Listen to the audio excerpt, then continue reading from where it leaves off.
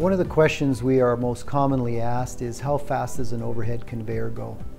Well, the correct answer is it will move at a rate that matches your production rate. Typical speeds would range from inches per minute right up to 60 feet a minute, but a comfortable range for a human to interact with a conveyor by loading and unloading would be no higher than 40 feet a minute. On almost all of our conveyors, we use a variable speed controller to allow you to dial the speed in and make it faster or slower as you desire. If you have an application that you want to test, simply send us your product. We'll make a carrier, put it on one of the conveyors in our application testing area, and then you can witness test it, come in and see it, or we can make a video of it for you to verify that your operators will be comfortable loading and unloading.